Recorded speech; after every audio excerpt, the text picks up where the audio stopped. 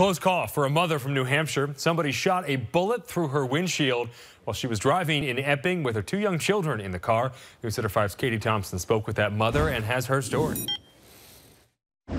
This is the bullet hole, serving as a constant reminder for a serious scare on the roads for a New Hampshire family. All of a sudden, it just came out of nowhere, like so fast, and hit my windshield, and then the glass sprayed everywhere inside. Still in shock, Kristen Burke describes the moment she realized a bullet had come flying through her windshield as she was driving in broad daylight with her 2 young children. And my first thought was that somebody was shooting people on the highway, but the police never got any reports of any shots fired. The family was traveling westbound on Route 101 in Epping, the bullet striking the car between exits 7 and 8.